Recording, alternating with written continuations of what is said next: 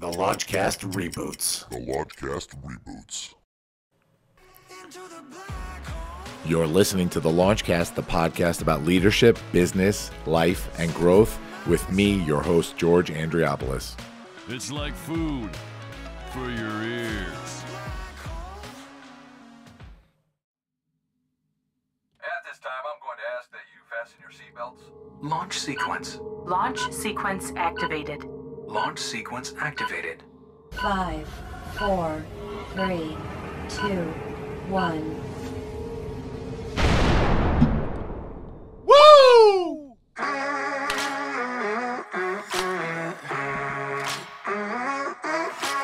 Hey, everybody. Welcome to the Launchcast. Episode 210, a reboot episode. Still goosebumps right under this sweatshirt. I know you can't see them. Guys, I'm so glad to be back for another episode, another intro, another chance to chill with you guys today. But first, it's the launch dad himself, George Andriopoulos, bringing you your favorite podcast on the planet. Leadership, business, life, growth on the reboots as the beat drops. Into the black hole. What is happening, my friends? Welcome to episode 210, a Launchcast Reboot episode. It is The Legend of the Wishman. This one is something that I've been trying to squeeze in. We usually do the reboots at the end of every season, right? We do a few episodes that are the Launchcast Reboots as we sort of prepare for the next season coming. That's what we did last season. We did 39 live episodes straight before we jumped into reboot episodes in preparation for season 2. But I mentioned a few episodes ago that one of our guests from last season, Frank Shankwitz, who was the co-founder of the Make-A-Wish Foundation, the guy that really changed a ton of lives, a ton of lives, passed away recently. And so I did speak about him on one of our episodes, but I wanted to hold space for Frank and be able to, talk about him in a way that was meaningful. And so when I was preparing for that episode where I spoke about him a little bit, I wanted to play some clips and stuff, but I listened back to the whole interview and I was like, man, this was so special. And you really can't get, the true picture of who this man was unless you listen to this whole story. And so I decided mid-season here, episode 210, we're going to run a Launchcast Reboot episode. Because we owe it to the man himself, Frank Shankwitz, to do this. And so that's what we're going to do right now. We're going to run a Launchcast Reboot episode. So episode 210 is going to be a reboot of the original episode that Frank Shankwitz was on with some new content here, of course. I've spoken about this man so many times. I spoke about him a few episodes ago and what he meant to me. So check out some of the older episodes just to find out, a little bit more about what I said about Frank. But for today, I want you guys to sit back and relax and check out this interview with Frank Shankwitz himself, the Wishman. And I think what Frank would have wanted, honestly, besides listening to interviews like this with him, is for you to get to know him a little bit more through his life story. And so his book, The Wishman, and the movie, which is on Netflix, still streaming, it's out there. So go on to Netflix and check out Wishman on Netflix. Incredible movie. I loved watching it. Of course, one of the producers of the movie, Greg Reed, Dr. Greg S. Reed, is one of my buddies. He was a friend of the show. He was interviewed on the show. So yeah, check out that movie. Sit back and listen to this episode. But real quick, I just want to drop a piece of news here. We said that we were going to be announcing this soon. And so for a second here, I want to announce the new podcast coming. So the Launchcast still going strong. We're still kicking ass every single week, and we plan to continue doing it as a weekly show as we've always been. But I have partnered with my buddy, Dave Thompson. Dave Thompson's a colleague of mine. Dave Thompson was one of the speakers at the original TEDx Farmingdale. Great dude, good friend of mine. He is one of the podcasts, is one of the hosts of Sounds Like Autism, which is an amazing podcast. Dave and Josh were our guests way back in one of our episodes in season 1. Dave and I are starting a new podcast called Over My Dad Bodcast. The Over My Dad Bodcast is going to be so much fun. It's all the stuff that I can't do here, right? This is a little bit of a more serious tone. We talk about serious conversations here, leadership. This is where we sort of let loose, both of us, do our thing, go crazy, talk about our lives as dads, do some bits for you guys, talk about news going on. There's a hell of a lot of stuff going on. So check out Over My Dad Bodcast, at Over My Dad Bodcast. You could follow us on any social media platform out there. And when I say any, of course, I mean Facebook, Twitter, and Instagram, because those are the 3 we have, at Over My Dad Bodcast. And I think on Twitter, it's at Over My Dad Bod CST. Check us out. We are dropping our first 4 episodes in trailer on April 7th, and it's going to be out on Apple Podcasts, Spotify, all the places. So we'll share this as as the moment comes. But yeah, check that out. It's going to be a great time. Super fun podcast. Can't wait to share it with you guys. So no further ado, we're jumping in. Episode 210, The Legend of the Wishman. Frank Shankwitz, we miss you, buddy. My guest today is I will say this is a dream guest for me. First, I'll introduce him, then I'll go into the bio. Mr. Frank Shankwitz. Frank, thank you so much for being here today, my friend. Thank you for the invite. I appreciate it. Oh man, I couldn't think of a better guest to have on here. I'm going to get a little personal with this. We started this show in an effort to reach our audience and to reach the people that I associate with and teach them that leadership is so important and it's such a responsibility for people out there. And if you have these abilities to be a leader and to go out and affect change, then it's really a responsibility to go and stand up and do that. And you, Frank, are such an inspiration to me personally, because I have a personal story associated with what you've built in your life, and we'll get into that later on. So it's extra important for me that you're here today and just showing people that when you stand up, you can absolutely change the world. So first, I want to thank you for that, Frank. Thank you. Yeah, absolutely. So here's the bio, guys. Frank Shankwitz is the award-winning speaker, author, mentor, creator, and co-founder of the Make-A-Wish Foundation. A former Arizona Highway Patrol officer turned wishman, Frank Shankwitz granted the wish of a 7-year-old boy with leukemia who wanted to be a Highway Patrol officer. The rest is history. Frank has spent most of his adult life seeking to fulfill the dreams of others, no matter how big or small. He has changed the lives of thousands of people through his generosity, grit, and belief in the human spirit. His work has been honored by prestigious universities, countless media outlets, big-name corporation, and even the President of the United States. His life story was recently told in the movie Wishman, now streaming on Netflix, and we'll get into that later. And of course, he authored the book of the same name, which inspired the movie. Wow, I never thought I'd be doing this intro, Frank. It's a true honor, like I said, and I want to jump into it by asking you the question that we always ask of our guests first. Frank, are you a leader? Well, I strive to be, and I've always, my whole life, even as a young child, it seems like I was the guy chosen to be the school guard on up to captain of the football team, so on and so on. Even in the Air Force, honor guard. And in my years at the Highway Patrol, Department of Public Safety, as a leader in that, because training other young troops on the other detectives. So always kind of in that role. Never strive for it, but just seemed to be. And I think it was because of the character and integrity training I had as a very young boy that kind of led by that example. Sure. Yeah, I can totally understand that. Talk to me about that further. What is your definition of a leader? Oh, wow. Obviously someone that can project what the mission is. But I always like to say the leader should lead by example. people are out there doing the job and just say, dude, don't go, just do that job and get it done. But I appreciate you doing that job. And the biggest thing for me, that I would go and do that job with them.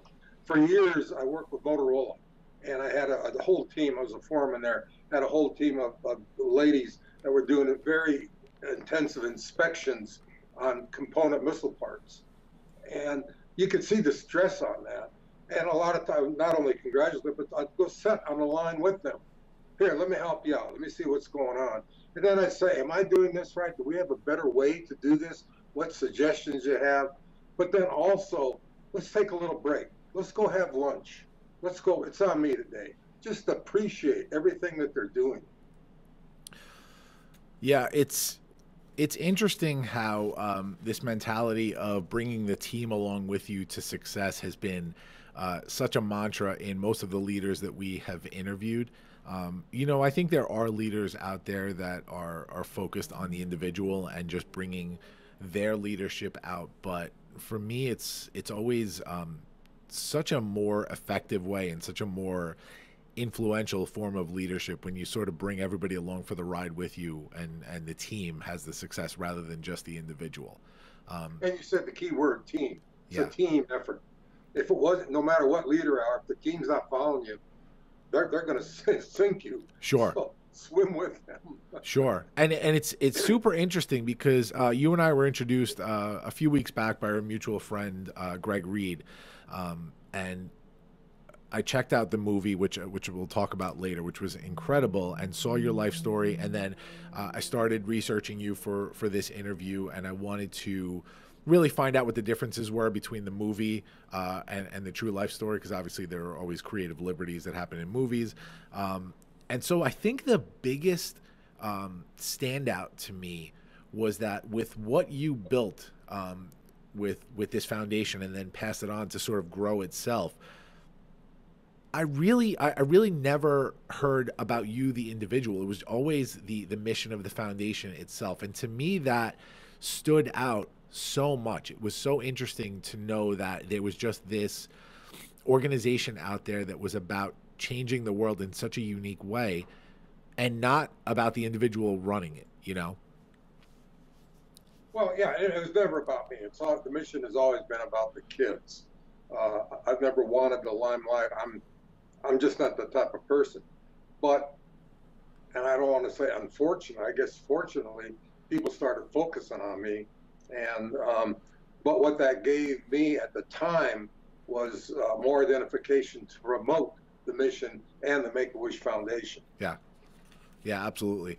So I want to get into the life story, Frank, because a lot of what we do here is about the journey to leadership. If we're going to show our audience how to stand up and be leaders, I love telling these stories and having leaders like you tell the stories of where you came from and what you had to go through to get to the point that you're at today. So I've done my research, so let's jump along this timeline here. So you were born in Chicago, right?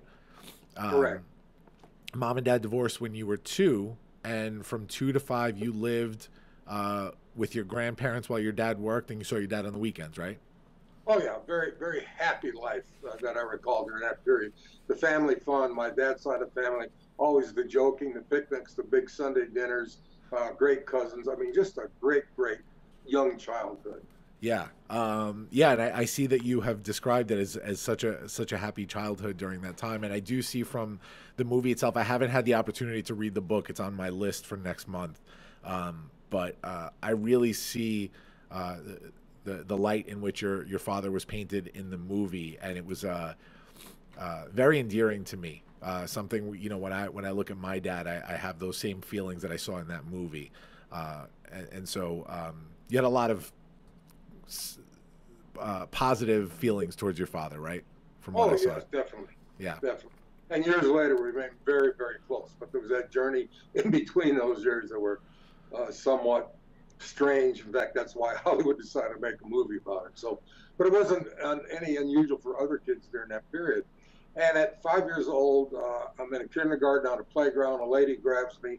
I'm your mother. You're coming with me. I had no idea who she was. Kicking and screaming. A couple smacks on the head usually shuts you up. Throws me in a car and said, "We're going to Arizona." Now, I had no idea where Arizona was. We didn't quite get to geography yet in kindergarten. And she took a strange route, and we ended up in Michigan, what she called Michigan, and pulled up to a campground, and there's a tent, and she said, this is our home, this is where we're going to live. Now, me being a city boy and all of a sudden never been camping in the woods right on the shore of Lake Michigan, it was very traumatic, but also kind of interesting. But the biggest thing during the next 5 years was survival. Very little food. This little campground in Upper Peninsula, Michigan, a little town called Cedar River, close by, population 50. I went up there and visited last year, the first time since those years, and it's still a population of 50. But like I say, the next 5 years, when the snow started coming, an old flop house somewhere, spring again, back in the campground, never really living in the town, school to school. And she did this because my dad was looking for us. And when I was 10 years old, in fact, he did find us in Michigan and went to get the sheriff because there was a warrant out for her. She grabbed everything we had, threw it in an old Jeep she had, said, now we're going to Arizona. And the reason it took that long, I learned later, because she didn't have the money to make that journey. So it took 6 weeks to get to Arizona from Michigan. She'd go a day, half a day, run out of money for gas, get a job at a waitress somewhere, get some tip money, enough to get in the gas tank. And we lived in the car the whole time. Ended up in this little town called Seligman, Arizona on Old Route 66. If anybody saw the Disney animated movie Cars, Radiator Springs is Seligman, Arizona. That's what they modeled that movie from. Oh, wow. The animated movie. But ran outside of town, ran out of gas completely. A rancher stopped by, what's going on? She explained the situation. He went and got some gas, put it in the car, follow me, you can stay at our house for a while. Little ranch house. And for the next almost 6 months, that was our home, sleeping on the kitchen floor. But at least it was covered. We had heat. It wasn't a tent leaking and so on. And at 10 years old, I got a job, a full-time job as a dishwasher. And this is, again, Old Route 66, so little restaurants all around these little towns. And I watched the gentleman across the street making something, building something, and just out of curiosity, I went over, hi, what are you doing? And he said, what's your name? And I said, my name is Frank. He said, and this is a Mexican gentleman. He said, from now on, you're Pancho, meaning Frank in Spanish. And he said, grab a hammer, kid. Now, I had never had this father figure to teach me any of these type of carpentry or anything that dads normally teach young boys. And I said, I don't know what to teach, so I'm going to teach you. And he said, when we're done with this, he's building what they call a snow cap, which is like a Dairy Queen, which even today on Route 66, this little snow cap is iconic. Tour buses from Las Vegas go just to Seligman to see this little snow cap and some of the other historical things in this little town. But Juan became my father figure. He taught me, well, the biggest thing he taught me was work ethic, but he taught me character, integrity. And it was after a couple of years, and we had got an old wrecked travel trailer that the rancher got for us and parked behind a motel where my mother was working as a motel maid. But Juan came in one day and he said, Frank, when you can't give back. Now, this is the 50s. Give back is a popular term today.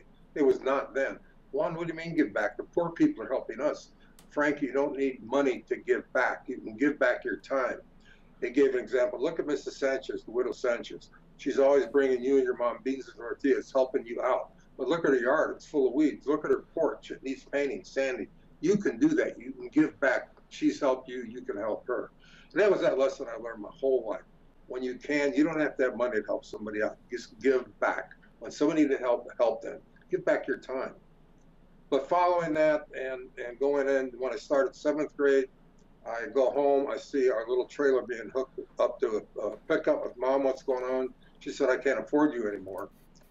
You're on your own. I'm moving to this little town called Prescott. Well, this would devastate any kid, and it did me. And I go to Juan, what do I do? And he said, I heard what's going on. He said, I'm going to teach you right now, and these are popular words again today, always turn that negative to a positive.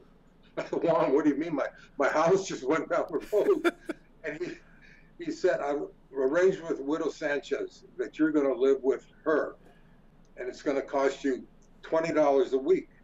And he said, you make $26 a week. And every money I ever made went all to my mother. He said, for the first time in your life, you're going to have $6 a week in your pocket. And that was a lot of money for a kid back then. Sure. He said, that's a positive. He said the other positive is you lived in this old trailer. We didn't even have a running shower. We used it was on the Santa Fe Railroad line, and they would let us use the men's locker room, the kids in town. And he said, for the first time, you're going to have your own room. You've got indoor plumbing. Those are positives. He said the biggest positive is she's the best cook in town. No more worried about food. Well, that was a plus. And also, she had the first television set in Seligman, Arizona, Mickey Mouse Club. But again, this mentorship, teaching, integrity, ethics. And he had also introduced me to sports, introduced me to the coaches. And then following in my high school, when I went back to Prescott, Arizona to be with my mother, she said, I need help. I can't do this. I need you to move here. And again, coaches, teachers, my work employer, everybody just helped me out, giving that mentorship. And I always appreciate that. Yeah, I wanna pause there for a second. So this whole time, from the time that your mom basically kidnapped you when you were 5, and really through 8th grade and high school, and it was a struggle emotionally for you. But from what I've read about you, from what I saw in the movie, you kept pushing on during your childhood, and it's such a unique trait to see in a kid that's it's in such a traumatic position. What do you think it was, Frank, that pushed you along, that really gave you the internal fortitude? Because I do know what kind of influence Juan had on you, and I want to talk about him for a little bit as well. I do know what kind of influence and advice he had given you, but there is something internally, right, that has to drive you to be positive during those times. What do you think that was? Yes, and again, it went back to Juan. Never feel sorry for yourself. You're hungry. You only have a half a sandwich today, was his example. But at least you have a half a sandwich. And a lot of people don't have that. But just always, it almost sounds like an Army recruiting thing, be the best you can be. Be the cleanest kid in town. Be the sharpest kid in town. I mean, this is a little town, predominantly Mexican Indian population, a little town of 500. Sure. And we all got along together. But try and always stand out. Be the best you can be. And I remember that also through high school with teachers telling me the same thing, especially my football, basketball coaches. Stand out. Strive to be the best you can be. Same in the Air Force, everything else. Just that leader, the biggest thing you mentioned, leadership. And I was fortunate to have that leadership. Yeah. We talk about on this show a lot, Frank, something that I like to call spark moments. You know, I've told my story on the show a little bit, and I want to get into that with you in a little while.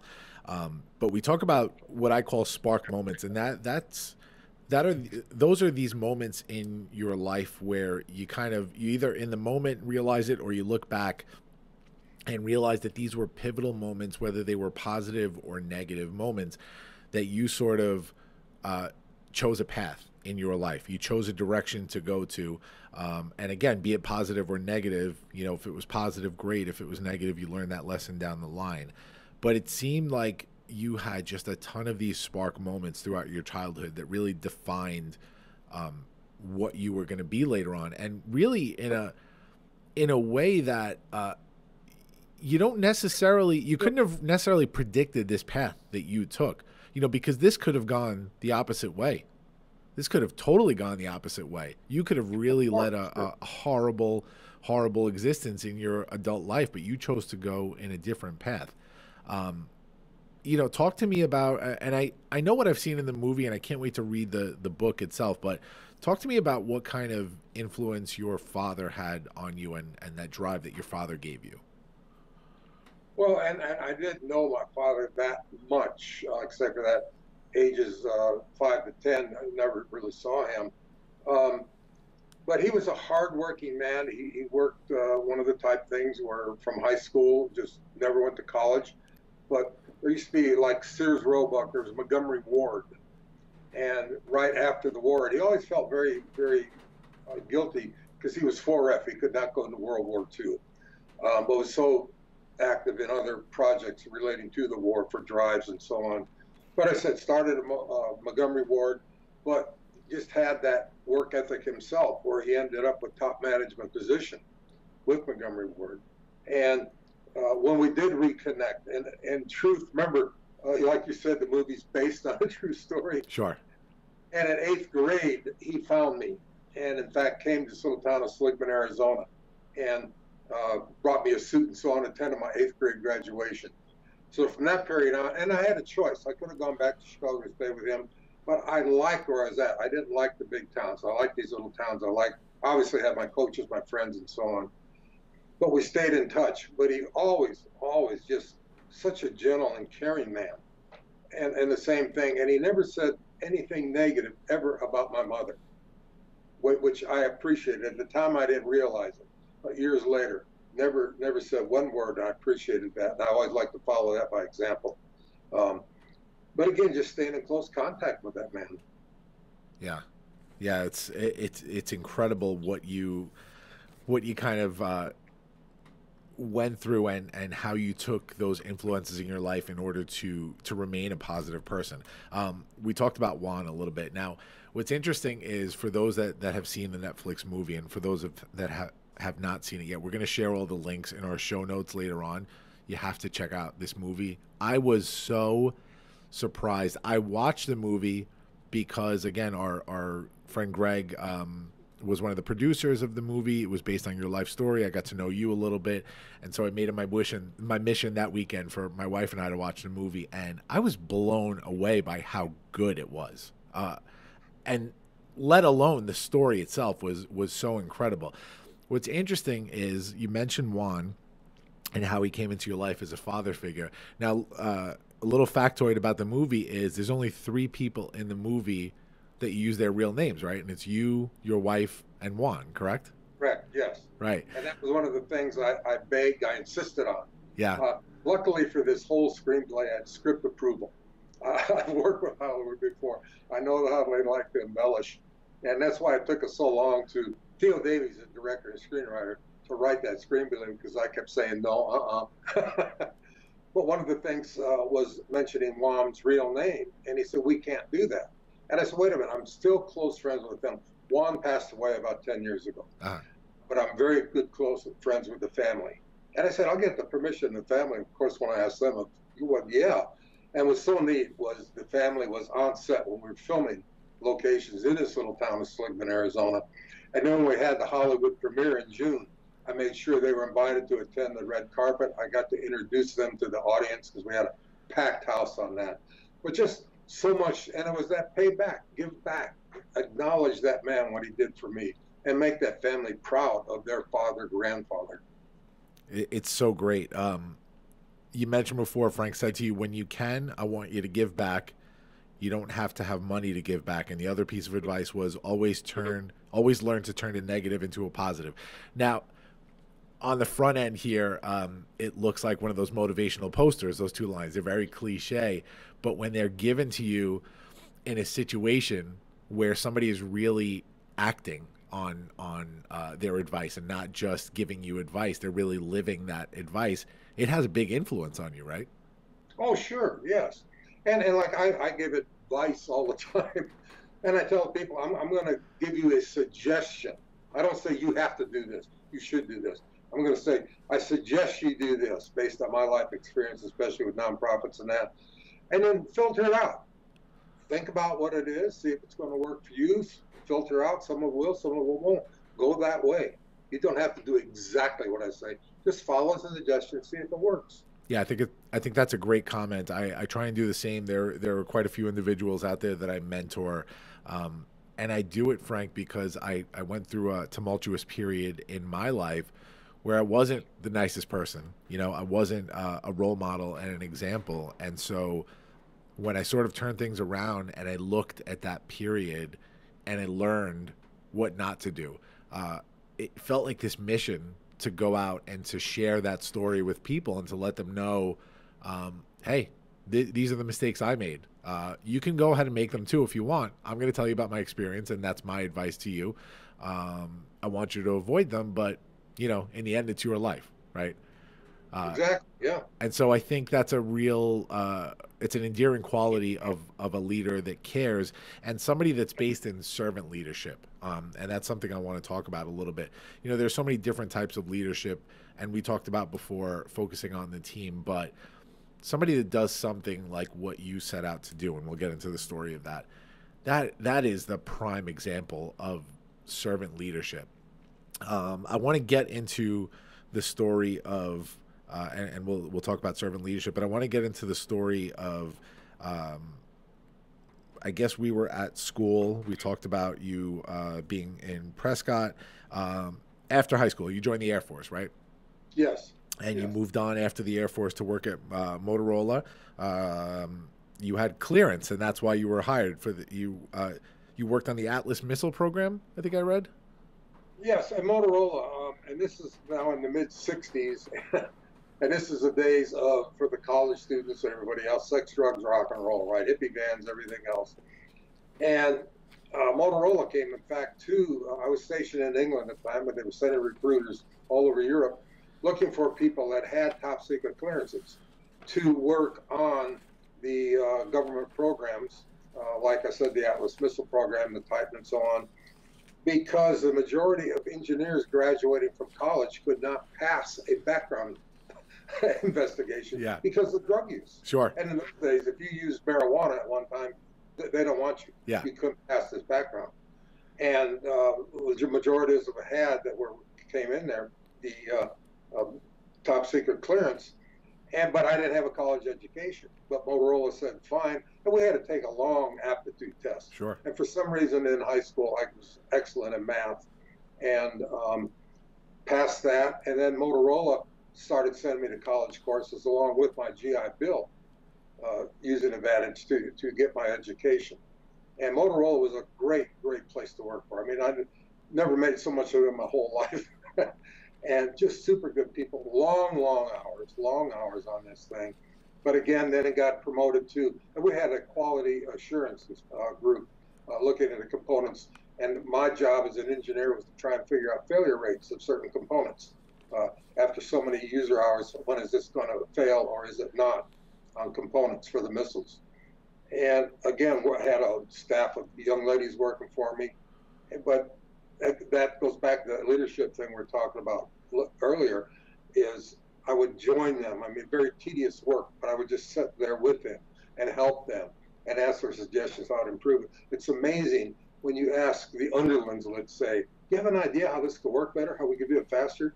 They got those ideas. Oh, yeah. They're working that 8 hours a day. Oh, yeah.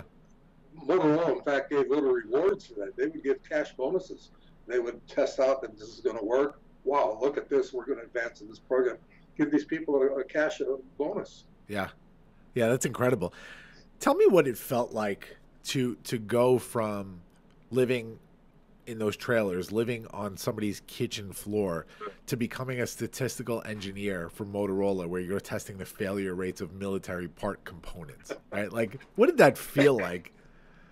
Well, it allowed me, along with the GI Bill, to get my first house. I mean, buy a little house. It cost $10,000 back then for a house.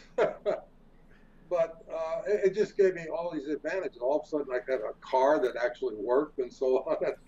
But all these advantages. But the biggest thing with Motorola, I had to live in Phoenix area. Now, there's nothing wrong with Phoenix area, except I'm a little city guy. I mean, a little town guy. I didn't like the big city.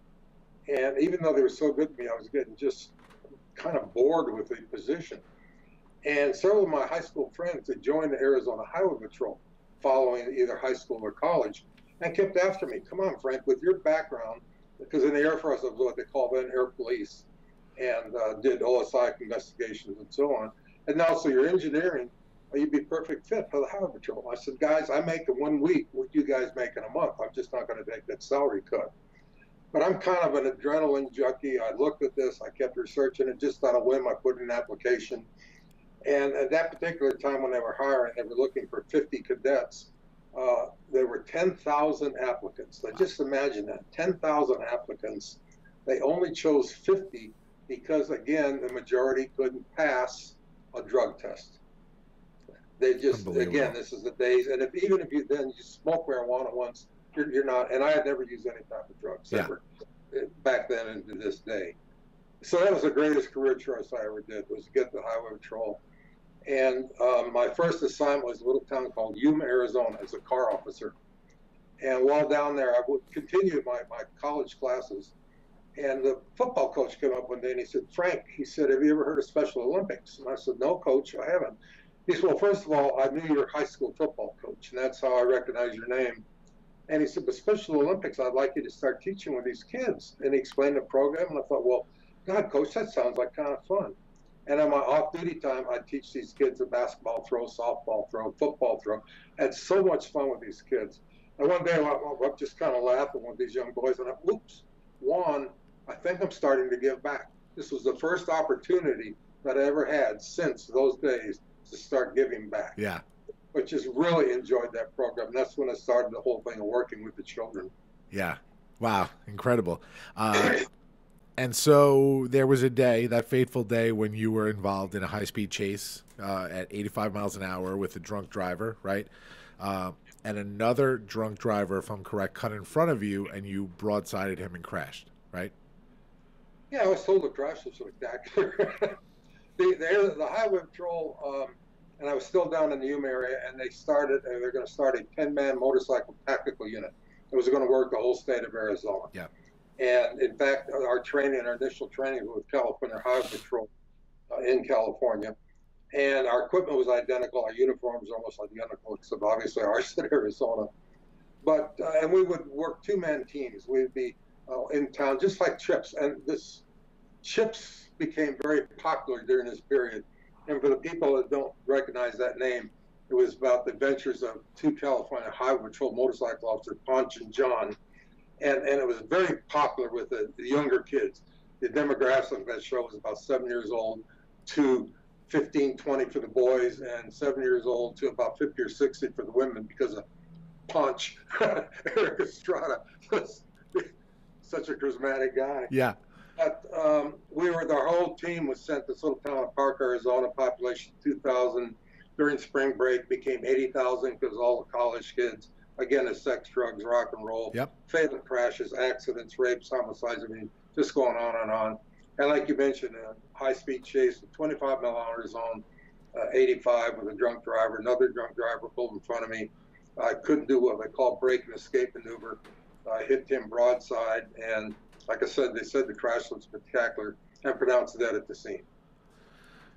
And by some, whatever you call it, stroke of God, miracle, there was an off-duty nurse on the road that pulled over and tried to resuscitate you, performed CPR for 4 minutes, and saved your life. Exactly. I mean, every police officer I ever worked with, including myself, believes in a higher being. I don't care what religion it might be. Yep. And we always say a little prayer when we go to work. Please allow me to come home, get home at night. Thank you for allowing me to come home. And I believe in the guardian angel concept, I guess you want to say. But I've never imagined this angel with a white gown coming down on wings and so on. People are guardian angels as far as I'm concerned. And this one was sent down in the form of an off-duty emergency room nurse who, like you said, performed the CPR on me. And you and I are talking, so obviously brought me back to life. And that resulted in a skull fracture, massive brain injury, broken bones, missing skin. It took a long time to recover on that. And going to counseling following that to make sure my head was right to go back to work, the counselor said to me, Frank, God spared you for a reason, and now it's up to you to find that reason. And I can't imagine that this was something where you could just jump back in, once your rehab was over and just feel the same way you felt the day before the accident. An experience like that, a death experience, not a near-death experience. You had said your partner tried to resuscitate you unsuccessfully and actually called in is it called a 963, eh? Yeah, 963, the officer killed in the line of duty. Officer killed in the line of duty. And you mentioned he tried to resuscitate me too. Now, when I went to counseling, the counselor said, we talked about going through the tunnel, which I didn't realize when people die, and this happens to an ER room situation a lot. Your light starts going away, like you look at the end of the tunnel, all of a sudden it closes. As you're brought back to life, that little light opens and it comes back. And she said, do you recall anything, what your senses were? Because your senses start coming back. And I said, well, and I never thought about this before. I said, I recall the sense of smell, something very sweet, something real nice.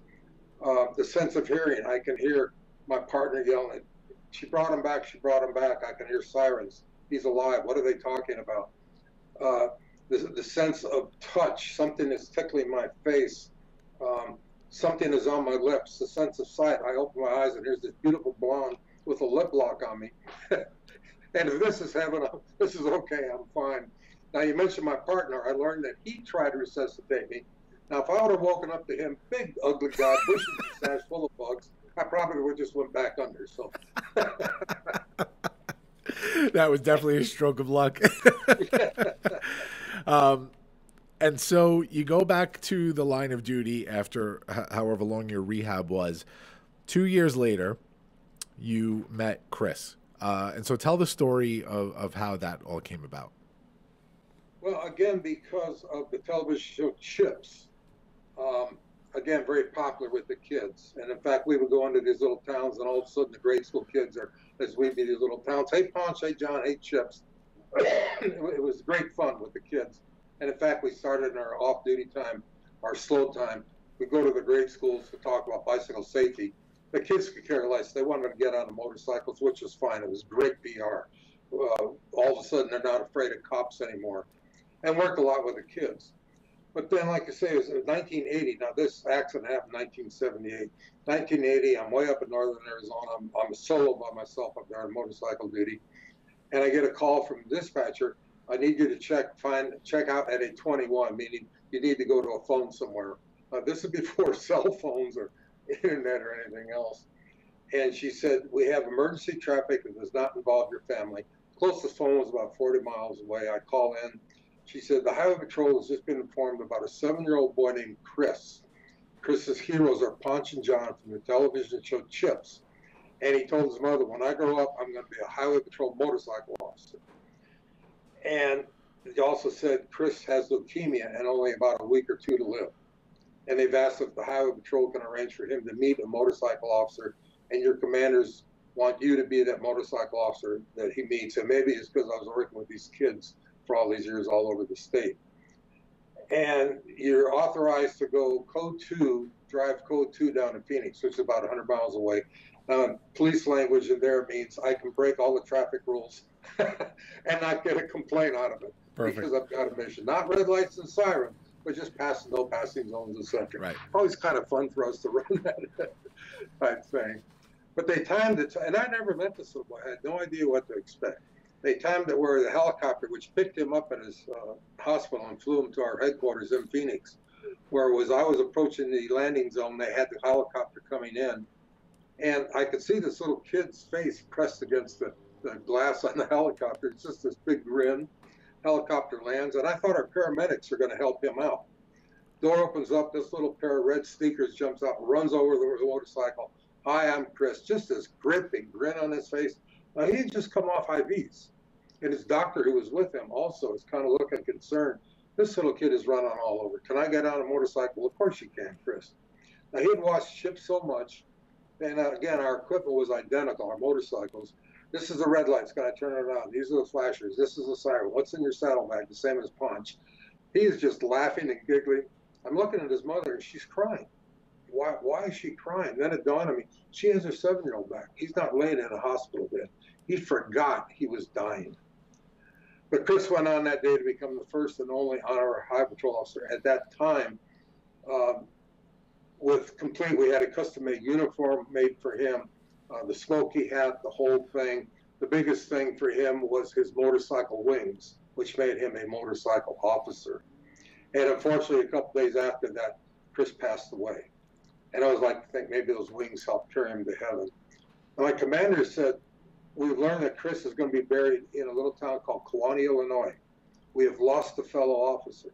I would like you and your partner to go back into Illinois and give him a full police funeral, wow. Which we did. Now, again, before days of internet or anything, but the TV stations started picking us up. We're met in Chicago by all the major networks. They followed us down to this little town of Kewanee. They had spread the word to the state police, the city police, the county police, Illinois State Police, the county, the city police, all met us in this little town. Did this little boy a full police funeral. He was buried in uniform. His grave marker reads, Chris Gracious, Arizona Trooper. But flying home, I just started thinking, here's a boy who had a wish, and we made it happen. Why can't we do that for other children? And that's when the idea of the Make-A-Wish Foundation was born, maybe 36,000 feet over Kansas or somewhere. It's unbelievable. It's unbelievable. And I did read somewhere that Chris took a turn for the worse, and this was actually in the movie as well. Chris took a turn for the worse, and you were called, you made your way to the hospital when the wings were ready, and when you pinned the wings on him, he came out of his coma shortly? Yes. Yeah. It's like a scene out of a movie, which it is. Which it was. Yeah. Yeah, his uniform is hanging right by his bed. He's in a coma. Just as I pinned on those wings that were very important to him, he came out of the coma. Just a very weak voice. Am I a motorcycle officer now? Yes, you are, Chris. His wish had become true. And he asked for his uniform. He's rubbing the wings. He showed his mom a big hug, and a couple hours later, he passed away. Unreal. This episode is sponsored by the new cohort of the Leadership Experience. Unconventional leadership brought to you by yours truly, the launch dad himself, George Andriopoulos. Our new cohort is starting soon, and not only do we still have the same 4 courses, that's right, the public thought leadership track, the career leader track, the entrepreneurship track, and of course the podcast experience. We have our first graduate level, up level, inimitable, the newest one-on-one leadership class. This is for not only if you have taken the leadership experience core class before and are ready to graduate to the newest level, but for those that have experienced leadership and want to take it to a new level, Inimitable is for you. I'm not even going to talk about it in this commercial. You're going to have to contact me. Check out theleadershipexp.com for details and to sign up for information. Inimitable is coming at you. DM me for more info. Later, guys. So after Chris was buried, and you flew back to Arizona and you came up with this concept, I read somewhere that when Chris had said to you, "I wish I could be a motorcycle officer," that was really the first time that you acknowledged the power of the word wish, right? Well, that's the first time I heard the word wish from that little boy. And he just kind of stuck back in there, that he had a wish. And that's why when coming home, I started thinking about he had a wish that would have made it happen. Why can't we do that for other children? Yeah. Make a wish, it will make it happen. This is something that's important to me. I've read a couple of interviews. I've watched and listened to a few interviews that you've been part of, and you mentioned specifically how that plane ride, that's where the idea for Make-A-Wish was born. Can you get into that a little further? I'm so curious as to how that process went for you, like just how the genesis of starting that foundation or whatever the initial idea was happened to you. I know for me, I get these moments, when I decide that I'm going to do something. I started a nonprofit about 9 years ago. I co-founded a nonprofit. I've been involved with some amazing, amazing organizations. And when I get some of these wacky ideas, it's really interesting to think about what my thought process was. So I'd love to hear what that was like for you on that plane ride. Well, and a very traumatic, again, experience in this little boy. And not only was I on this motorcycle tax squad to work the whole state, I was already on a 10-man fatal team that the Highway Patrol developed. They sent us to the greatest training all around the nation for the horrific fatal accidents, where I want to say, I don't want to put this down, the average patrolman is trained to do this, but without that expertise training, it will take him 2 to 3 weeks to investigate this fatal accident, this horrific fatal accident, and it keeps him off the road during that time. Sure. And they got this 10-man team. We worked in 2-man units where we would go in there and we could get that done in a week because of the training that we had. And again, horrific. And so many of those were with children. Any fatal accident is traumatic to you, but especially when it involves a child, especially when you're a parent yourself and you have the children of that same age. And all of a sudden, we're with Chris interacting so much. And what a neat little kid that loves motorcycles, right? I mean, we bonded immediately. But all of a sudden, that there might be this program where we could help these kids. And when we started the Make-A-Wish Foundation for children with terminal illnesses, leukemia was the death sentence. These children did not survive. Very fortunately, about 25 years ago, they changed the mission with children with life-threatening illnesses, because through the grace of God and modern medicine, more and more of these children are surviving these cancers and so on. But all of a sudden, it just gives some joy to children instead of just seeing them die, holding it in your arms all this time, all these years. It gives some joy to these children. And that's what the drive. And even the thought process, oh, it's not going to happen. It's like Juan has tapped me on the side of the head. Frank, turn that negative to the positive, make it work. But again, just to give back somehow to these kids. Yeah, and so you went ahead with that idea. I'd love to hear when you got home what this was like. And can you tell me a little bit about, because I know the story of Kitty in the movie, but I'd love to hear if that was the actual story, if there was a different story with how you met your wife, Kitty. Well, based on a true story. Based on, yeah. So give me the Cliff's Notes for Kitty. I had gone through a divorce several years earlier, and Kitty was actually our traveling secretary. Well, we had a whole 10-man unit in one place. She would travel with us. She would type up all the reports. She would get them to the courts. She knew all us guys. And it was just a friendship. But when I had this accident, and like the show in the movie, in this little town of Parker, it was just a clinic, not a hospital, about 180 miles away from Phoenix, too injured to even get me flown down there. And they put me in a hotel room. They didn't have hospital rooms. And they said, we need somebody to stay with him for the next night or two to make sure he doesn't go into shock. And we did that in the movie. And the movie says it's the first time we met. No, we knew each other. But she did. And that's when, after that, we kind of started noticing each other a little bit. Yeah. And so she didn't let me go into shock. Now we've been married for 30-some years. And she says, you know what? Sometimes I wish I would have let you go into shock. I can understand that. Really started that romantic relationship from that incident. Yeah. So a lot happened from that. Not only lived, but met Kitty, and it started the foundation all because of that accident. Well, I'll tell you that we have a lot of parallels, and this is sort of a full circle moment here because I have a little bit of a story. So you went on to become the first president and CEO of Make-A-Wish Foundation, and then you sort of handed over the reins saying we need to give this to professionals that know what they're doing better, and you went into an ambassador role for a time. And so this organization went on to grant, I think, over 500,000 wishes and really change the world. And so I'll tell you a little bit about myself, if you don't mind, Frank, and tell you where we parallel here. And so I've told this story a million times on this podcast, but basically I went through a divorce almost 10 years ago, 9 years ago now, and I wasn't the greatest person before that. I really focused a lot on my career and making money, and my focus wasn't in the right place.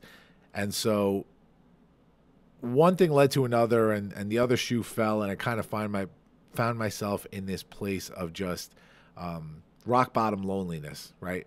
And so that year, I was introduced to a really unique situation.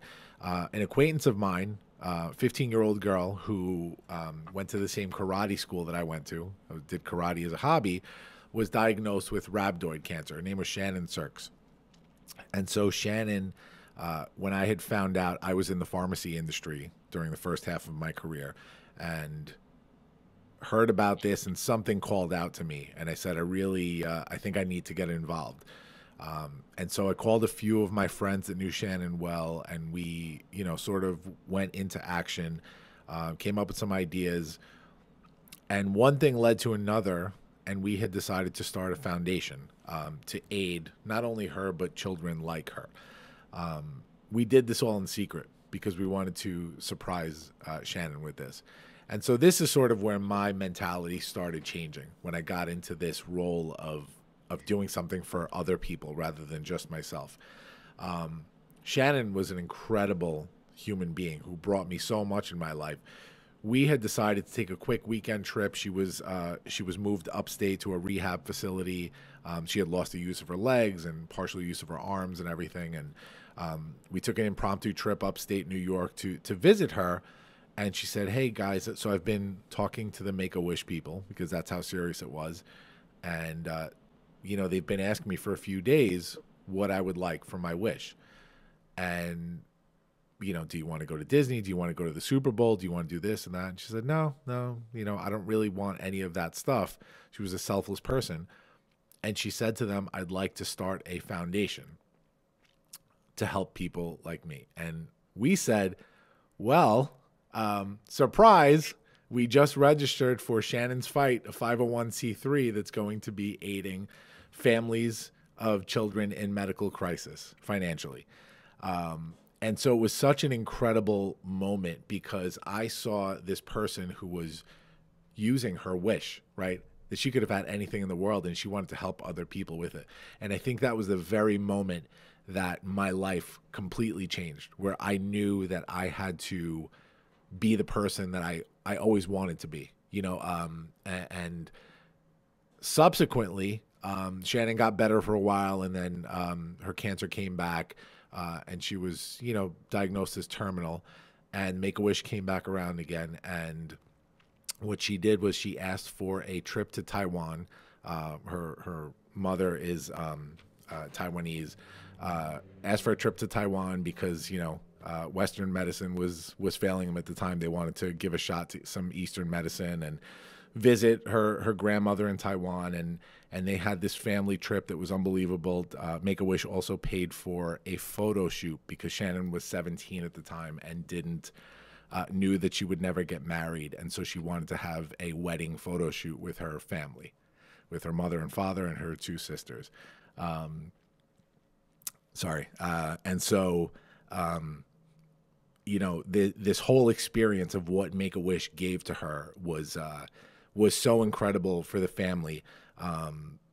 For me, going through the whole experience, this really traumatic experience, and coming out the other side with this greater understanding of giving back and how much it matters, was huge, because it not only gave me a new perspective on life and a new mission on life, it also gave me, after my divorce, I met Shannon's sister, Colleen, which I eventually married, and and now we have been married for 2 years. And so, it's really crazy to think how giving back just has this exponential growth, right? You start this foundation all these years ago, and 30-something years later affected our lives and caused this huge change in her life and my life that sent me down this incredible path. And so it was really just unbelievable when I got to speak to you and meet you over the phone and hear and talk to you about these experiences, because I want you to understand what an effect you've had on people's lives. Well, and it's called a ripple effect, yes, too. Yes. Exactly what happened to you, a ripple effect. And it's happened constantly for over 40 years right now.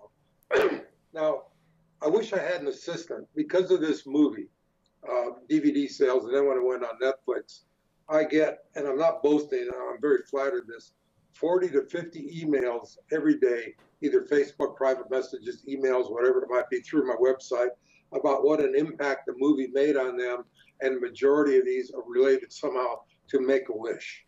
Either a wish recipient themselves, aunt, uncle, brother, sister, mother, father, grandfather. And I try and answer those, but it's just this ripple effect that you never realize I did in a sense, but all of a sudden this made how many lives we have touched. And I'm getting these from all over the world, not just the U.S. I'm just starting to receive them now from Africa, from New Zealand, Australia, because we have chapters in all of these countries. It's unbelievable. It's unbelievable. That ripple effect is exactly the reason why I do what I do in my life.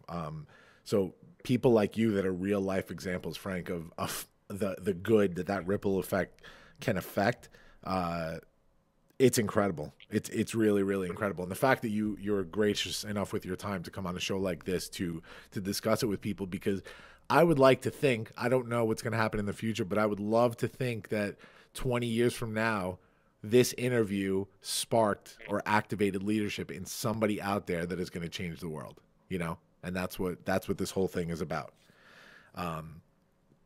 So let's get to some of the interesting stories that I've heard.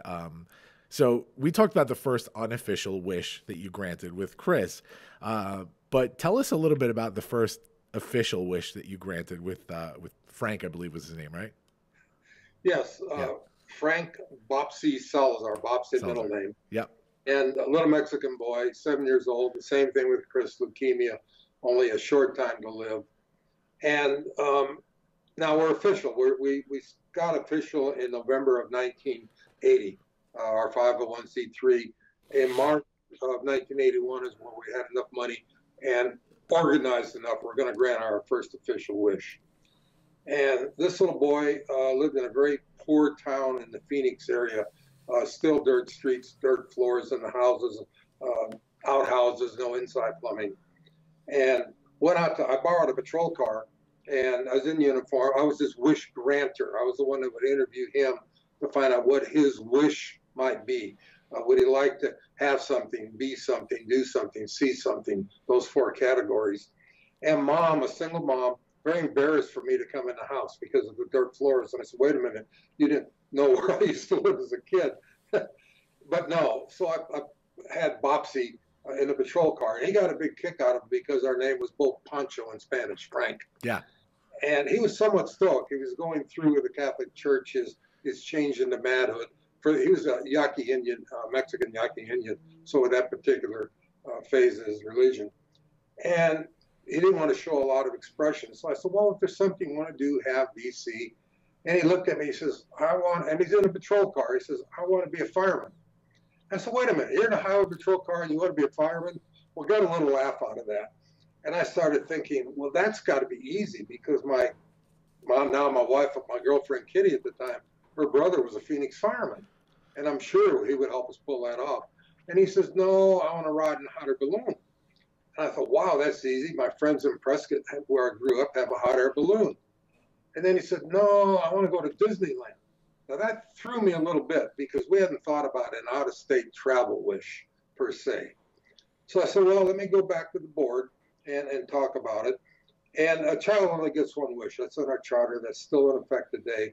Went to the board and I said, what I'd like to do is break the charter immediately and grant all 3 wishes. We're going to get so much press out of this, it's going to get us on the map, not just in Arizona, but nationwide. And the Phoenix Fire Department came through. I mean, what a great day they set for him, complete with a custom-made turnout suit his size, sliding down the fire pole. It was in March. He's got one of the ladder trucks in downtown Phoenix, spraying all the cars. It was a beautiful day. The people come out. What, did it rain? The hot air balloon was the same thing, and the press is picking all this up.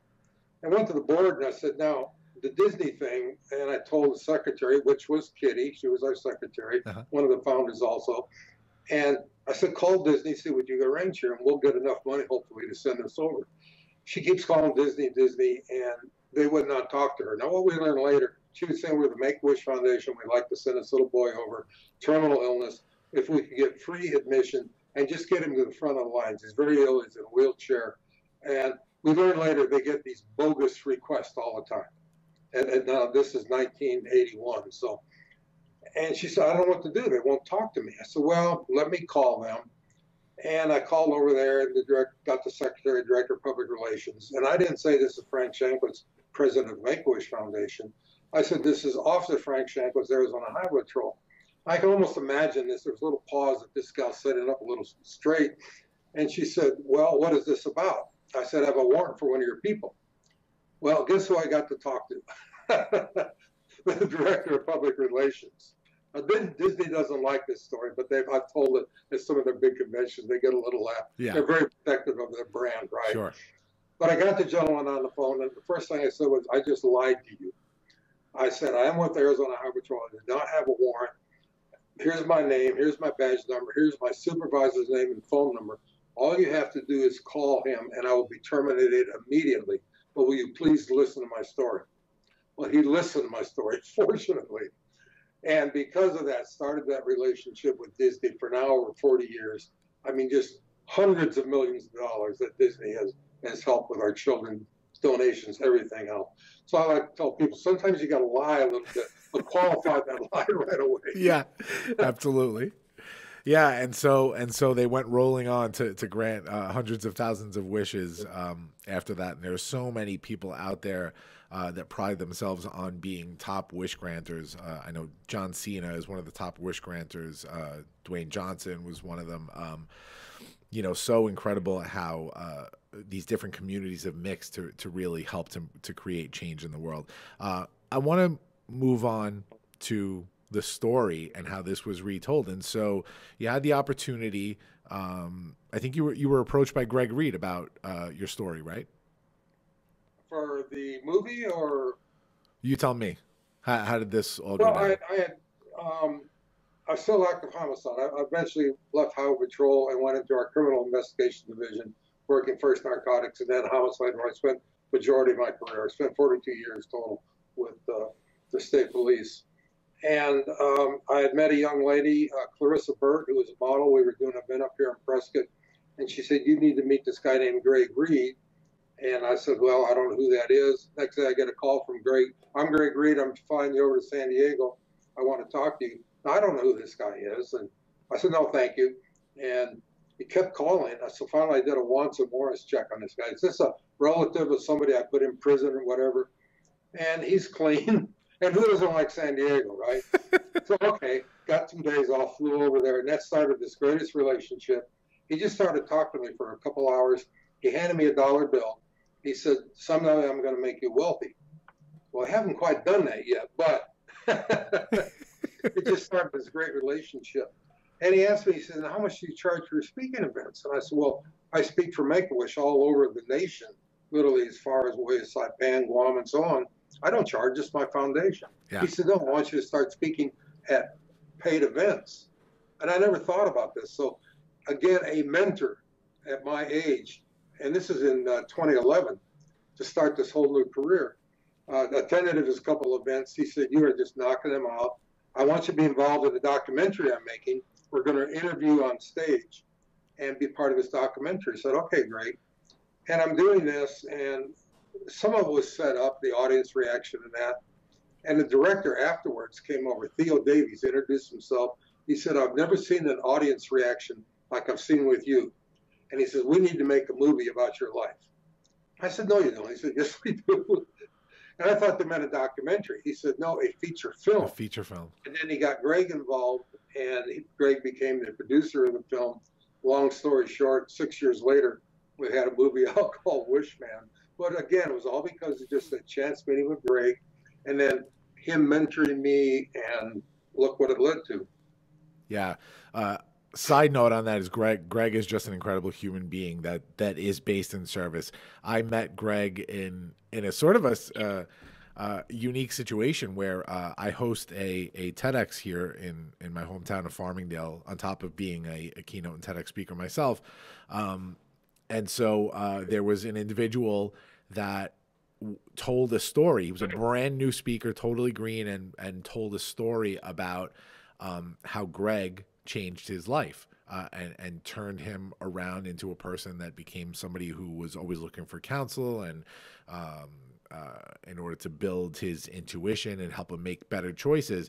And when he told me this story about Greg, as I worked with him, as I mentored him on his speaking and helped him cultivate his first TED Talk, I reached out to Greg one day and I said, hey, just through his website, email, I said, hey, I figured you would just want to know this, but this individual that you invited to your house in San Diego and gave this life-changing advice to, he's doing it. He's doing it, and he's doing a TED Talk. It's one of his life goals, and I figured if I mentored somebody, I would want to know when they succeed, and so I just want to let you know.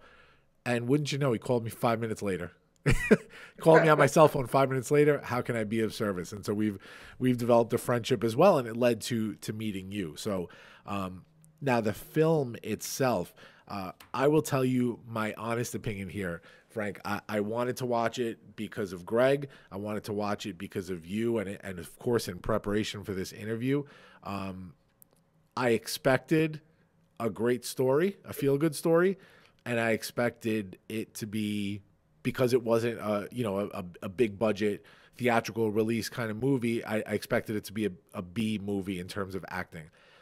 And I can't even tell you how not only was the story just completely amazing and such an amazing plot to the story, but the acting too. I mean, this is an A+ to me. I mean, I was sobbing watching this with my wife and thoroughly satisfied as a person that loves movies. I don't sit here and rate movies, but it was incredible, man.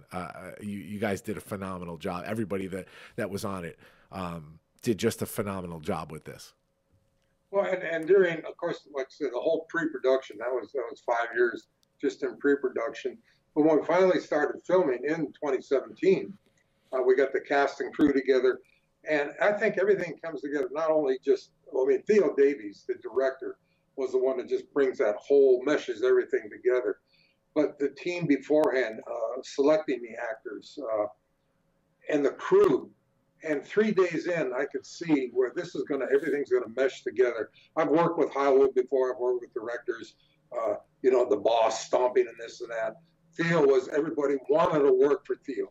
Yeah. Because he'd always say, now we're gonna do it this way, but you know what? If you have a better way, let me know. Let's talk about it. And so many people just collaborated on this thing to get it done.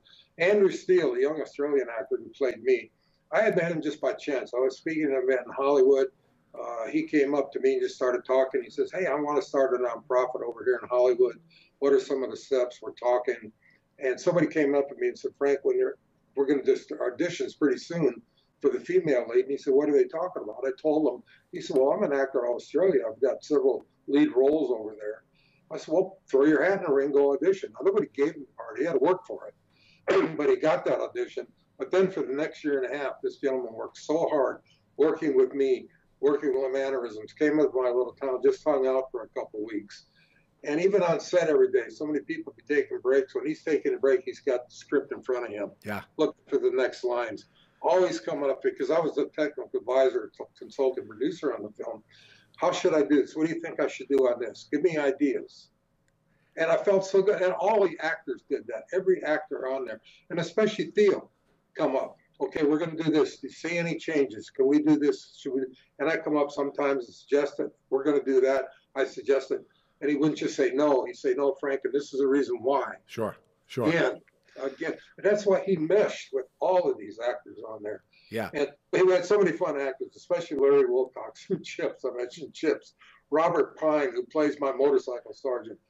I was looking for that character that had that same personality as my true motorcycle sergeant. And I knew Larry Wilcox. I met him several years ago. And I kept thinking, Robert Pine is perfect on the show. He had that same personality. Larry contacted Robert. Robert read the screenplay, said, I want this. He auditioned for it. He got it. We're good friends today. The three of us like to hang out. Oh, that's great. That's great. Let me ask you, speaking of the actors, because this was an interesting question that I had. What was it like teaching Andrew Steele how to be Frank Shankwitz? I don't know if I taught so much, but he just observed. The biggest thing was, well, we had to send him, first of all, through motorcycle training. He had not ridden motorcycles. And then when he finished regular motorcycle training, we got a retired CHP motorcycle officer over in California to work with him to teach him the police way of riding a motorcycle. Nothing against the civilians, but there's a whole difference on there. And then weapons training. But the biggest thing was the dialect, because he had obviously that Australian accent. And he worked on that. Now he went back to Australia a couple of times, and he forgot the time zone between Australia and Arizona. And 3 a.m, I would get a conference call between him and a dialogue coach. Frank, I need to read this line. He'd read the line, dialogue coach would say, I'd read the line first, then he'd read it. Dialogue coach would say, you got to do your accent, your implication just a little bit better. And it was so much fun working with him. That's great. And then just hanging out, the walk, the talk, smoke. He didn't smoke cigars. Yeah. And I'm a cigar smoker, so smoked a lot of cigars. Yeah, I don't know the real people here, but the way this was cast was just it was so well done. Kirby Bliss Blanton that played Kitty was great in the movie, and then some of the names that we know, like Tom Sizemore playing Sergeant Mason, was awesome. Him and Frank Whaley. You just like love to hate them in the movie. Oh yeah. Yeah, they were And, incredible. especially Tom Sizemore, you mentioned. Tom Sizemore, every day on set, he would always have a football in his arm because he was going to be a pro football player, and an injury stopped that. Oh, I didn't But he know always liked to have a football. And when we're doing in locations in downtown Preston on the courthouse plaza area, all grass and everything, a lot of the kids from town, I was here watching the movie. Pretty soon when we had breaks, he'd be playing football with the kids. And they just love it. That's great. That's great. Down to and they're all like that. Everybody. Danny Trejo. I was gonna say.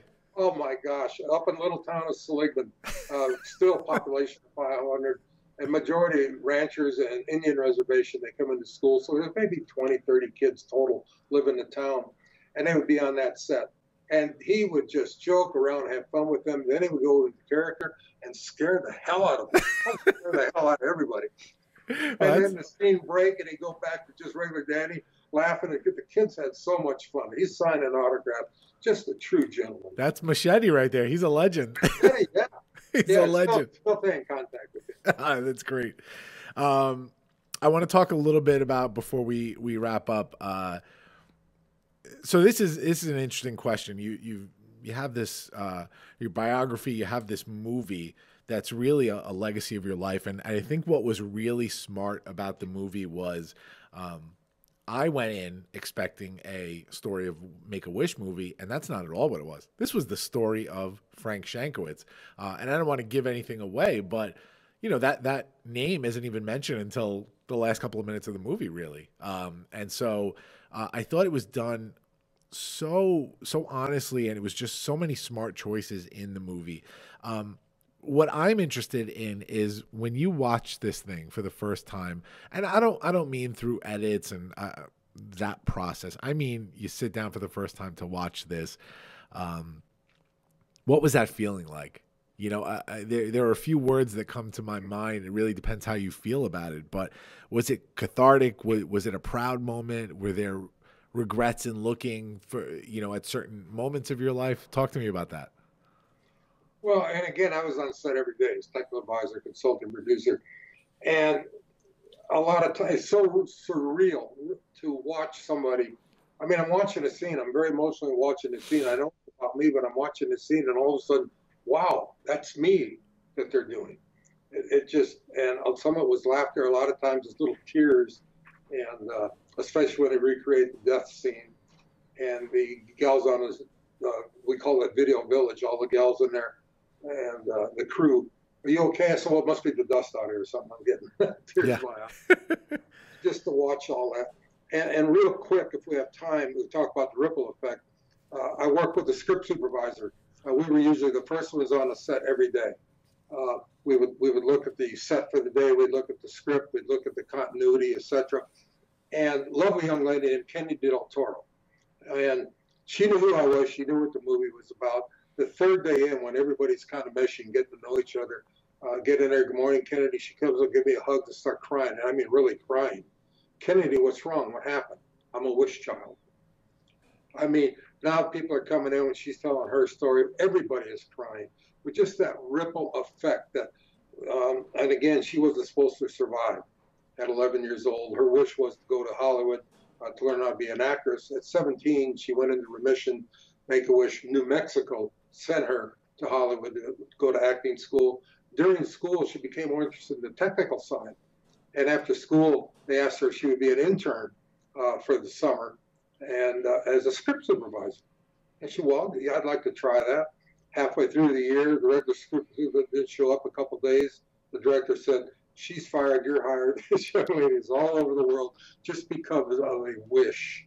And I made sure when we had the premiere in Hollywood that she was invited, her and her boyfriend, who was also one of the crew members, and identified her, brought her up to stage so people could meet her and what the effect of the Make-A-Wish Foundation has on people.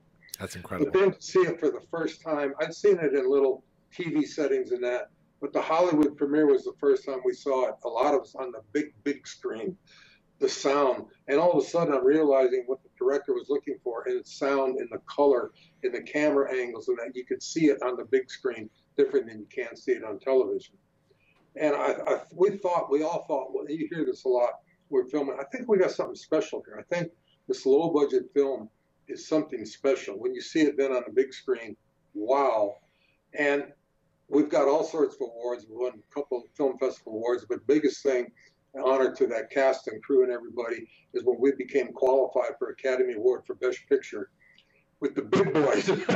We didn't make the top 10, but to even be considered with those big boys. That's a big deal. Big studios. I mean, what a thrill, what an honor, for especially that cast and crew, what they put together. That's a big deal. It's a big deal. And honestly, you deserve every honor that you got, because the movie was incredible. And personally, the honors that you've gotten, 2 honorary doctorates, your star on the Vegas Walk of Fame, 2 stars down from Elvis. What?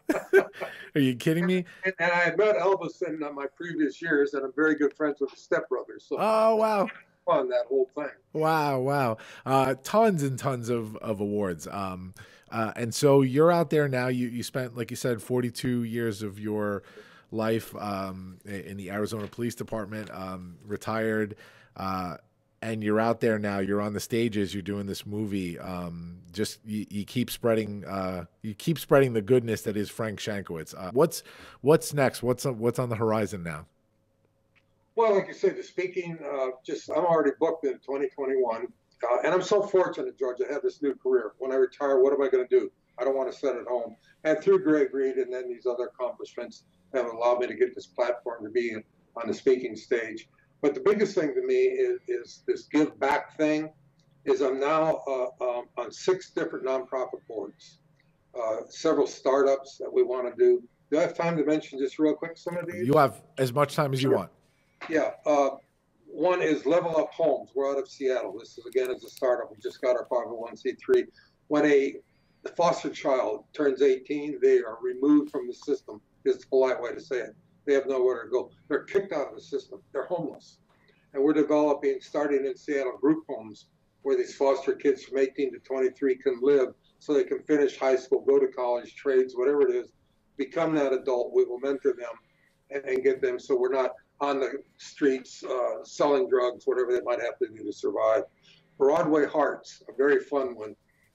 I know several of the actors, actresses from Phantom of the Opera on Broadway. And the young lady named Jessica a couple of years ago said, I want to start this nonprofit where we can entertain the kids. So we've got our 501c3 there. I'm on that board. They go to the local hospitals in the New York City area, get cast and crew. They go in there, do the dances, songs, all the Disney type things the kids love. And they were already asking, how can we get these in other cities, theatrical cities around the country? Wow. Project Kind out of New Jersey. What's that one called? Pardon? What is it called? Project Kind. Uh-huh. This is out of New Jersey. A young lady just came up a couple of weeks ago to visit me in Arizona and said, I need help on this. And she is getting work for the homeless people where they can get food, they get clothing, trying to find them temporary shelters. And she's just been picked up as a sponsor by the New York Giants, which is just a big plus for her. Wow. These people are just full of energy. U.S. vets, they have chapters all over the United States. And that's not part of the Veterans Administration. We have one here in my town of Prescott. Our mission, to find the homeless veterans, to get them into temporary housing, get them into counseling, job training, job placement, permanent housing. One of the top nonprofits in the U.S., 86 cents of every dollar goes through the mission, which is unheard of in the nonprofit world. The Wounded Blue, this is out of Las Vegas. People think when a police officer is hurt in the line of duty that the city, county, state, whoever he works for takes care of him. That's not true. He uses his own insurance. He uses his own sick time to get paid. When that runs out, he doesn't get paid. But the biggest thing is PTSD. Over 200 officers killed themselves in the line of duty, committed suicide last year. We're getting these guys into counseling. And agencies throughout the United States, my agency was the same. Sarge, I need to talk to somebody. I need to get the ghost out of my head. If you can't handle it, you're fired. We get them private counseling. Departments won't know about it. Let's get these guys head straight, get their ghost out so they can be effective and get back to work. And then finally, Women of Global Change. I'm the only male board member based out of California, and worldwide organization. They go in with refurbishing housing, development housing, all in these third world countries, medical supplies, school supplies, like say, water, everything else. Just so happy to be on that board too. So it's all a way of just giving back. And the message of the movie, as you saw, is everyone can be a hero. When somebody needs help, help them out. And that's what I'm trying to do with the rest of my life. You say, what's going on with all these nonprofits? Unbelievable. I love this. We'll chat after we end the podcast because I have a couple of people that I can put you in touch with for some of these.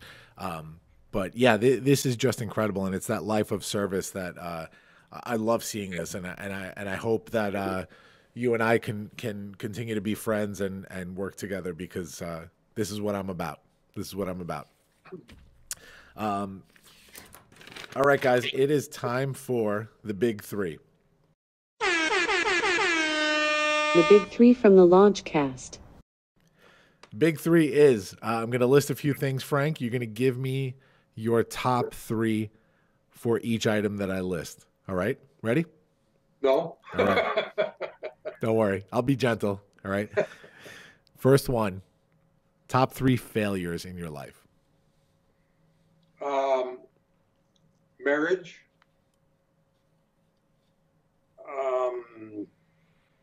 Wow. You know what? That's it. That's it. I love it. I'll accept one. Yep. All right.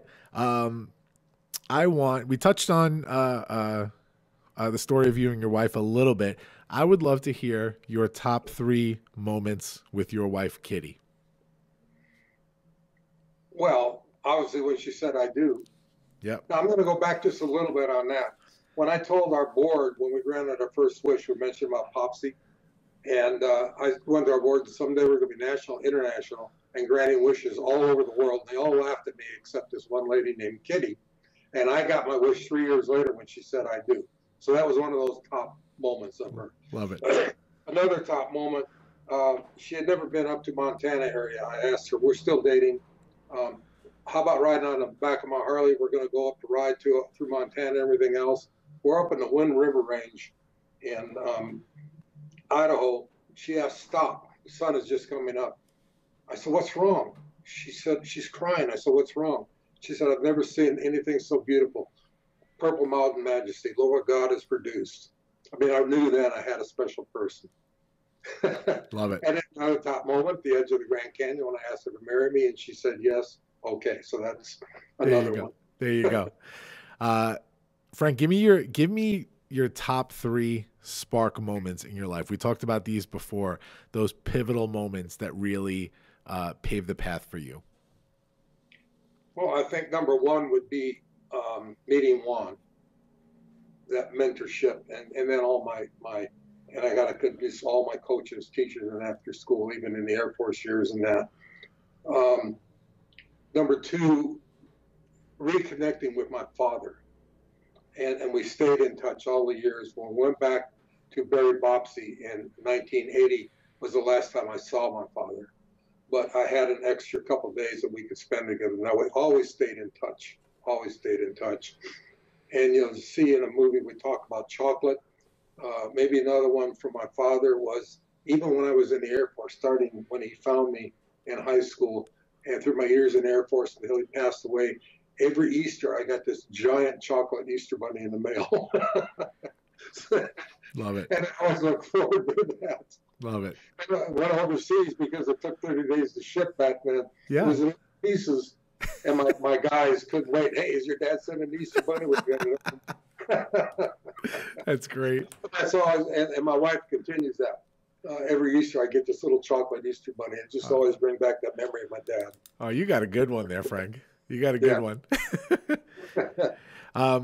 I don't want to use the word top for this one, but I want to hear three of your favorite moments in terms of wishes granted. Oh, wow. That's so hard with 500,000 wishes. Yeah. Well, the first wish, obviously, Bopsy, was so neat. And a quick, real story on Bopsy. When he went, after we visited, he went into the hospital, and we learned he only had a few days left. The Phoenix Fire, we stayed in contact with them, and they got permission at the hospital. Bopsy was up on the 3rd floor in his room, that they pulled a ladder truck in, right, and put a ladder up to his window I opened up the window, and here comes 7 firemen going into Bobsy's room. That's great. And he's just laughing and giggling. Unfortunately, passed away shortly after that. But again, what they're doing, a favorite moment. Another wish was a little boy in Colorado. He had never been to a restaurant, and that was his wish, to go to a restaurant with his family.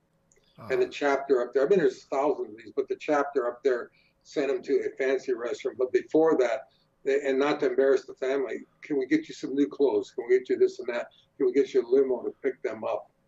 And that. And this little boy's so happy. A little girl on the Navajo Indian Reservation at the Phoenix Hospital, the first time she ever seen TV. She's still living in the huts and so on. Dirt floors, no electricity. And she loved the History Channel and Discovery Channel, and her wish was to have a TV. Now, they thought that was going to be very inexpensive, but on the reservation, they had to bring in generators, satellite dishes, gasoline, everything else. And this little girl, and it's all scattered, but they would get, her classmates would get on the horses. They're still riding horses up there, and just to go to hang around at the hut there to watch the TV. Unbelievable. But there's thousands, these stories all over. I'm sure there are. But ones that be personally involved with. Yeah. Last one for the big 3. And this is an interesting one. Top 3 lessons that you have learned thinking back on all these years. Be humble, give back, help whenever you can. Those almost are all the lessons right there. Yeah. Right there. It's a great way to end it. Folks, this was truly an honor for me. I want to thank you, Frank, for not only for being here today and sharing your time and being so generous with it. We're over an hour and a half here, almost 2 hours. So I want to thank you for being generous with your time, but mostly I want to thank you just for what you've done for this world. You have made an impact. When people look back thousands and thousands of years from now, and they look at why we went in a certain direction as a people, you will be part of that historical data, and you really move the needle on this planet. So I want to thank you for that and for the person that you are, because for me personally, what you do has meant a lot for me, just in terms of not only hearing your story now, but over the course of the last 10 years of my life on where I've gone, and so people like you standing up and saying, I will do it, I'll be the person to start this movement, so necessary. So I thank you for that, and I thank you for your time today. Well, I appreciate it. It's really fun talking to you today, George. And remember, closing line, everyone can be a hero. If somebody needs help, help them. And there you go. There you go. That's episode 210. Man, Frank Shankwitz, what a man, what a difference this dude made in the world. There's nothing else to say besides that interview. We miss you, buddy. Adios, amigo. I know you're feeling good right now. You're in greener pastures and probably hanging out with some of the people that you have helped in life. I'm sure there were thousands of people waiting up there for you, maybe more than that. So we miss you, buddy. Tune in next week, guys. We'll see you later. Into the black hole.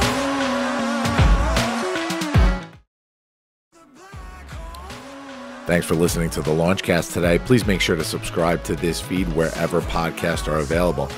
Follow me, George Andriopoulos, at Launchpad CEO on Facebook, Twitter, or Instagram. And make sure to visit our website, guys, thelaunchcast.com. Looking forward to the next episode. See you soon, guys.